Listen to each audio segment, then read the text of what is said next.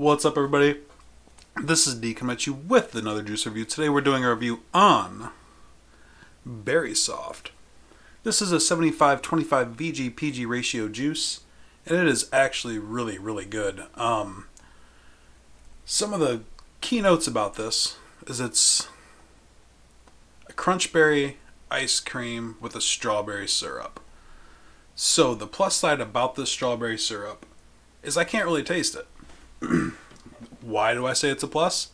Because like I've said in some of my other videos, some of the strawberry flavorings that you can get, they just taste like they're chemicals. Like, not chemicals, but like just the combination of like the fresh fruit and the artificial flavoring just kind of give it that dirty taste, we'll say. Not chemical, just dirty. So that's a big plus to me. The berry crunch, I can taste the berry crunch. It doesn't taste like the some of the other cereals that you get, like the bottom of the cereal box, you know, all the powdery stuff. It doesn't taste that way. And then the ice cream. The ice cream is like a cream. It's delicious. It's phenomenal. Like the whole thing, just the whole mashup together is a very good vape. So, would I buy this again? Yes. Would I put this in my shop? Without a doubt, it's very good. On a scale of 1 to 10, it's an 8.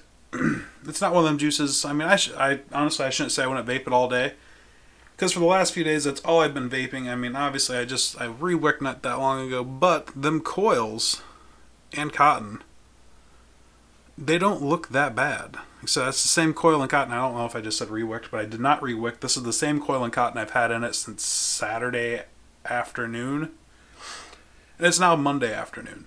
So obviously, it's not horrible on your cotton or your coils. It is a very great juice. It was made by Drip Forge. I can't remember if I said that either. I'm just kind of scatterbrained right now.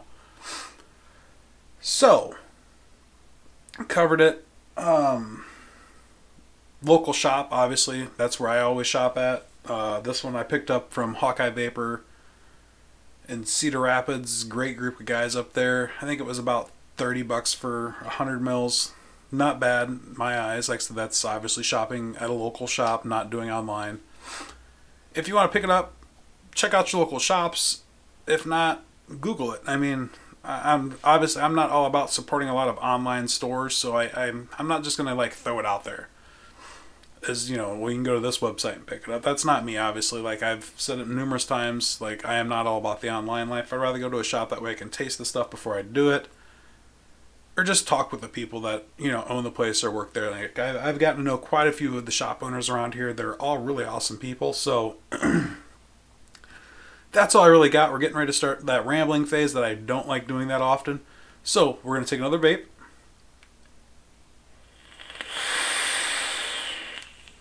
And I'll see you guys next time.